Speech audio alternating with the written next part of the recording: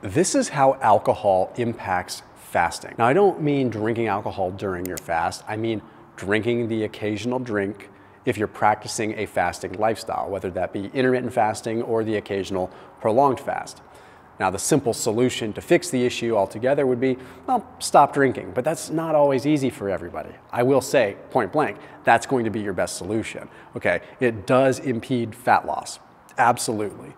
But if we understand what is happening, we can time when we potentially drink, but we also understand maybe this isn't something we want to do. So let's go ahead and dive in. One of the things I've helped people with when they do want to drink during their eating period is just consume something like an electrolyte. It does affect the brain in a way that is very interesting. Okay, those NST neurons in the hindbrain, that can make it so that cravings are satisfied. Not only does it help you with your food cravings, it can potentially help you with alcohol cravings as well. Okay, you're talking about how the brain is functioning and how sodium kind of conducts that electricity in the brain. I put a link down below for LMNT, which are the electrolytes that I use. I typically drink them during my fast because I like the benefits I get of drinking electrolytes during a fast. But if you want to have them during your eating period instead of a cocktail, it's a great transition place. It really is. And I mean that sincerely. I've helped a lot of people get off alcohol by just turning them on to electrolytes instead because they feel pretty good. They get a little energy boost. So that link down below will get you a free variety pack along with your purchase. So you go to drinklmnt.com/Thomas.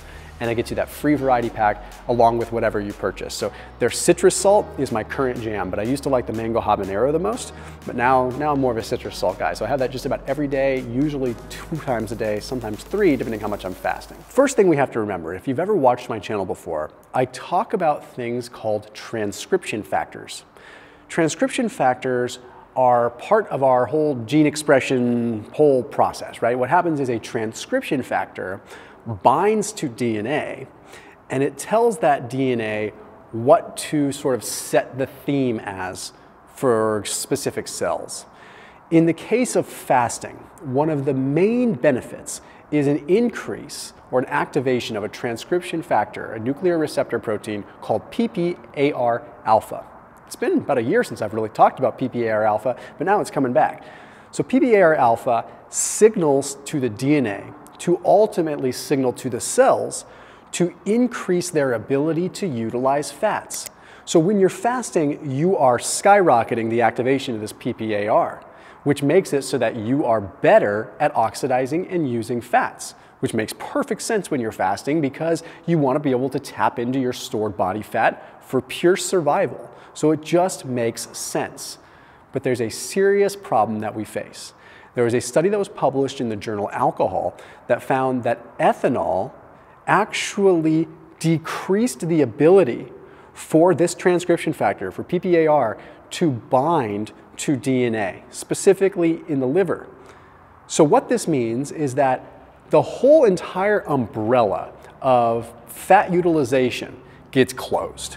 You've got this beautiful umbrella that's increasing the ability of the cells to oxidize fats, burn them better, convert to ketones better, bring fats into the mitochondria, increases in carnitine palmitoyl transferase, increases in all this ability to use fats, and that just gets closed, attenuated, because alcohol has impeded the ability for that PPAR to bind to the DNA. Now, the interesting thing is that this backs up older research from the American Journal of Clinical Nutrition that demonstrated this too, except they demonstrated it in a different way. They found, for whatever reason, ethanol impedes fat oxidation. It suppresses fatty acid oxidation. Now, there were a number of reasons why they thought so. They thought maybe it's just, the liver has to prioritize alcohol, so everything else takes a back seat. So what's the solution with this? Stop drinking. But what's the real solution? Okay. On days that you are fasting, your fatty acid oxidation is going to be higher. It just is, okay? So what this means is that even after you break your fast, your body is preferentially still oxidizing fats. Your glucose tolerance actually goes down on days you fast. Your ability to utilize carbohydrates effectively goes down a little bit. It doesn't go away, but it goes down a little bit. So on the days that you are fasting, it should be a clear cardinal rule to not drink alcohol. Why? Because you throw a giant blockade in the fat loss that is happening, and you throw a giant blockade in the actual metabolic changes that are occurring. It makes no sense to drink on a day that you had fasted. not during your fast, and not after you break your fast. Not to mention, you're probably going to be extra sensitive to that alcohol, so the negative effects as far as the consistent arousal of your brain negatively impacting your sleep is going to be even worse. Okay, well now we have to look at a different thing. And that's the fact that when we drink alcohol, there is a potential increase in visceral fat. In fact, there's a study published in the journal Nutrition that found a dose-dependent relationship. The more alcohol, the more visceral fat formed. Visceral fat is the fat that stores around the liver and ultimately in the peritoneum, like in just the cavity, the abdominal cavity. Fasting is great because it actually accelerates the burning of this stuff. But when you're standing in the way of it with alcohol, it's a moot point, right? But the reason that I mention this is that when you are processing fuel and you do not oxidize fat well, the first place it's going to start to store is likely around your liver and then kind of go out from there. Now, one of the reasons that this happens so much is not just the ethanol, but it's the congeners that are in specific alcohols.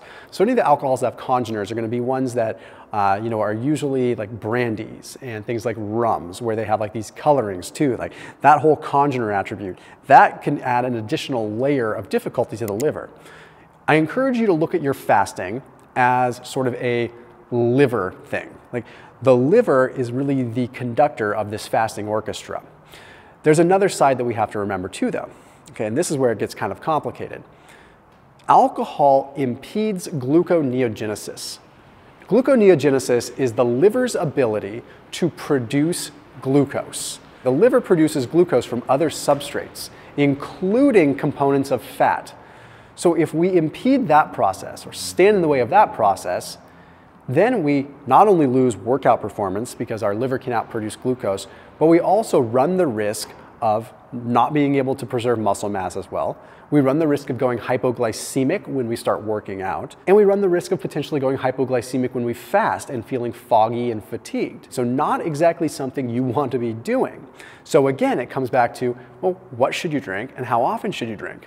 If you absolutely must, it should be things like triple or quadruple distilled vodka, something that has very little congeners. Even the wines that are keto approved, I have serious qualms over them. It's still alcohol, and the congeners are still in them. So I recommend the clear stuff. I mean, like seriously, go for the tequila, go for the gin, go for the vodkas like I mentioned. Heck, go all the way and go for the Everclear. Just go all the way. It's gonna at least be less congeners and less stress on the liver.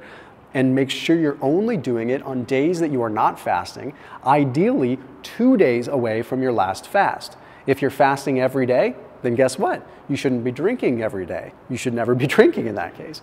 This is going to at least help it so you're not shutting down these fat oxidation genes in a lot of ways, and you're at least still able to capitalize on the benefits. But the general theme, quit, stop. See you tomorrow.